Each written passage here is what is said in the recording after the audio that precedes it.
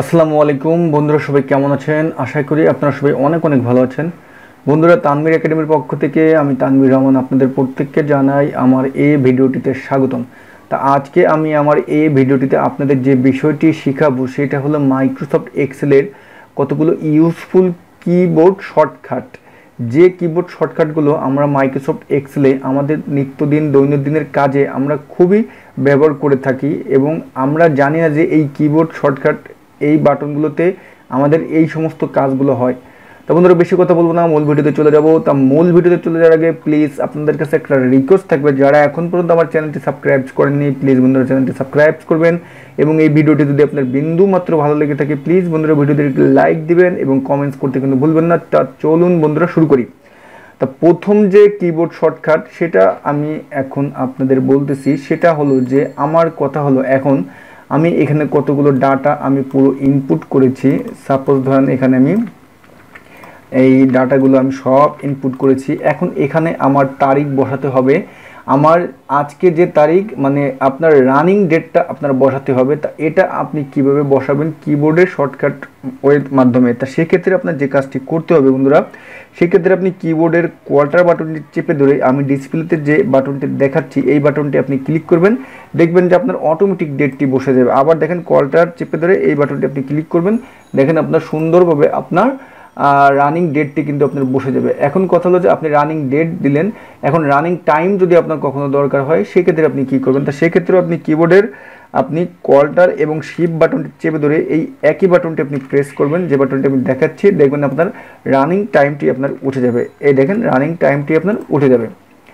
তা এটা গেল বন্ধুরা কিভাবে আমরা কিবোর্ডে শর্টকাট ওয়ের মাধ্যমে রানিং ডেট এবং রানিং টাইম আমরা বসাতে পারবো। তা এখন আমি আপনাদের যেটা দেখাবো সেটা হলো যে আপনার কথা হলো যে এই যে আমার একটি সেল আছে, এই সেলের ভিতরে আমি অনেক বড় একটা লাইন লিখবো এবং স্টেপ বাই স্টেপ আমি লিখবো। তা এটা কিভাবে লিখবো এক্সাম্পল হিসেবে আমি আপনাকে দেখাচ্ছি। ধরুন এই সেলটা আমি সিলেক্ট করলাম, এখন এখানে আমি লিখলাম তানভীর রহমান। এখন আমি নিচের সেলে না গিয়ে আমি এই তানভীর রহমানের নিচে আমি লিখবো। এটা কিভাবে লিখবেন, তা সেই ক্ষেত্রে আপনার যে কাজটি করতে হবে বন্ধুরা, আপনি কিবোর্ডের ওয়াটার বাটনটি চেপে ধরে আপনি ইন্টারে ক্লিক করবেন, দেখবেন আপনার ওটা নিচে নেমে আসবে। এবং আবার যদি আমি তানভীর রহমান লিখি, কিবোর্ডের ওয়াটার বাটনটি চেপে ধরে আপনি ইন্টারে প্রেস করবেন, আপনি সুন্দরভাবে আবার লিখতে পারবেন। আপনি যদি আবার যেতে চান আবার ওয়াটার বাটনটি চেপে ধরে আপনি ইন্টার বাটনে ক্লিক করবেন, এরকমভাবে আপনি সুন্দরভাবে আপনি লিখে যেতে পারবেন। তা বন্ধুরা, এটা গেল আপনি কিভাবে একটি সেলের ভিতরে আপনি বিশাল বড় একটি লাইন লিখতে পারবেন, সেটা আমরা কিবোর্ডের শর্টকাট ওর মাধ্যমে আমি দেখালাম। তা এখন কথা হলো বন্ধুরা, এখানে আমার ধরেন অনেকগুলো ডাটা ইনপুট করা আছে। এখন এখানে আমি যে কাজটি এখন আমি দেখাবো আপনাদের, এখানে আমার অনেকগুলো ডাটা ইনপুট করা আছে। আর এখন এখান থেকে আমি এই যে কলামটি আছে এই কলামটি আমি পুরো ডিলিট করতে চাচ্ছি কিবোর্ডের শর্টকাট ওর মাধ্যমে। আপনি এটা কিভাবে করবেন, সেক্ষেত্রে আপনার যে কাজটি করতে হবে, আপনি সেই কলমের যে কোনো একটি সেলে আপনি ক্লিক করবেন, ক্লিক করে আপনি কিবোর্ডের কোয়ার্টার চেপে ধরে মাইনাসে ক্লিক করবেন, একটা পপ আপ মেসেজ চলে আসবে, অপশন চলে আসবে।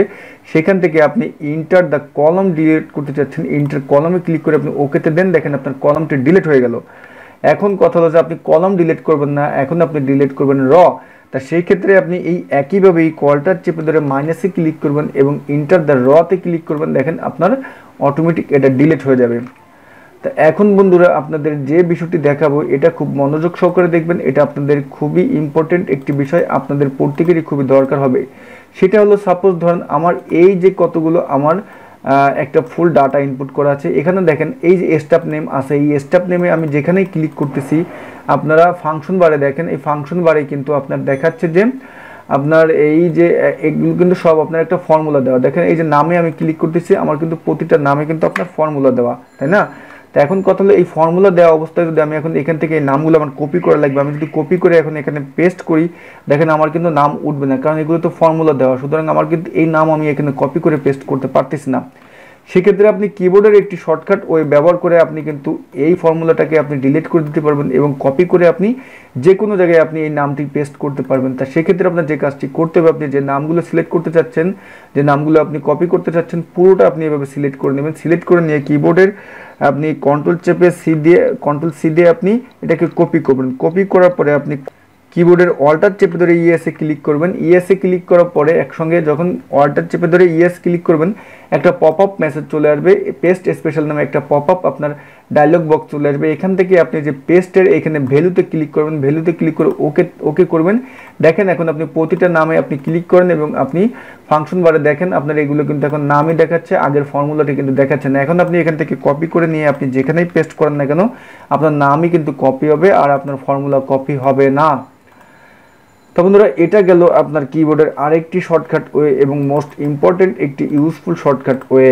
এখন কথা হলো এই যে বন্ধুরা আপনার একটি ওয়ার্কশিট দেখতে পাচ্ছেন, এখন এই ওয়ার্কশিটের এখানে এই যে ডেজিগনেশনগুলো আছে এই ডেজিগনেশনের আপনার এইখানের এই চারটা আপনার জেডএম হবে এবং এই বাকি নিচেগুলো আপনার জেডএম হবে, মানে একই ডেজিগনেশন হবে। এখন আপনি একই ডেজিগনেশন আপনি তো এখন এইভাবে যদি আপনি এখন এখানে লেখেন যে জোনাল ম্যানেজার, এখন আপনি যদি এগুলো বসাতে চান এইভাবে কপি করে করে আপনার এখানে এইভাবে আপনার বসাতে হবে, কপি করে করে এর পেস্ট করতে হবে, মানে কপি করে দেন আপনার এখানে পেস্ট করতে হবে, মানে এইভাবে আপনার আস্তে আস্তে সেপারেটলিভাবে পেস্ট করতে হবে। বাট আপনি কিবোর্ডের একটি শর্টকাট ওয়ের মাধ্যমেই কিন্তু আপনি যতগুলো আপনার সেলে এই জোনাল ম্যানেজারটি বসাতে যাচ্ছেন শুধুমাত্র কিবোর্ডের একটি শর্টকাট ওয়ের মাধ্যমেই কিন্তু আপনি কাজটি করতে পারবেন। সেটা কিভাবে করবেন এখন আমি দেখাচ্ছি। সাপোজ আপনি এখানের এই চারটায় আপনি জোনাল ম্যানেজার বসাবেন, এই মাঝখানের দুটোয় জোনাল ম্যানেজার বসাবেন, লাস্টেরটায় জোনাল ম্যানেজার বসাবেন। তা সেক্ষেত্রে আপনার যে কাজটি করতে হবে আপনি কিবোর্ডের কোয়ার্টার বাটনটি চেপে ধরে আপনি প্রথম যেখানে বসাবেন সেটা সিলেক্ট করবেন, মাঝখানে যেখানে বসাবেন সেখানে সিলেক্ট করবেন, তারপরে নিচে যেখানে বসাবেন সেখানে সিলেক্ট করে ওয়াল্টার বাটনটি ছেড়ে দিবেন। ছেড়ে দিয়ে আপনি লিখবেন ZONAL zonal manager MNAGER manager zonal manager লিখে কলটার চেপে আপনি কিবোর্ডের ইন্টার বাটনটি প্লেস করবেন। দেখবেন আপনি যে আপনার সব জায়গায় আপনার জোনাল ম্যানেজার এরকম অটোমেটিক আপনার বসে দেবে। আবারও বলি আপনি কলটার চেপে ধরে আপনি যেখানে নামগুলো বসাবেন সেটা পুরো সিলেক্ট করবেন, আপনি সেপারেটলিভাবে সিলেক্ট করে দেন আপনি কলটাটি ছেড়ে দিয়ে নামটা এক জায়গায় লিখবেন, লেখার পরে কলটার বাটনটি চেপে ধরে আবার ইন্টারে ক্লিক করবেন, দেখবেন যে আপনার অটোমেটিক সব জায়গায় আপনার এই ডাটাটি ইনপুট হয়ে যাবে। তা বন্ধুরা আজকে আমি মোটামুটি আপনাদের 5-6টি কিবোর্ড শর্টকাট ওয়ে আমি আপনাদের বললাম, আগামীতে আরও সুন্দর সুন্দর কিবোর্ড শর্টকাট ওয়ে আপনাদের সাথে শেয়ার করব। তো বন্ধুরা ভিডিও বেশি বড় করব না, আজকে এই পর্যন্তই। সবাই ভালো থাকবেন। যদি ভিডিওটি বিন্দুমাত্র আপনাদের ভালো লেগে থাকে বন্ধুরা প্লিজ ভিডিওটি লাইক করবেন। তা আগামীতে অবশ্যই ভালো কিছু নিয়ে আপনাদের সামনে হাজির হব। তা সবাই ভালো থাকবেন। আল্লাহ হাফেজ, টাটা।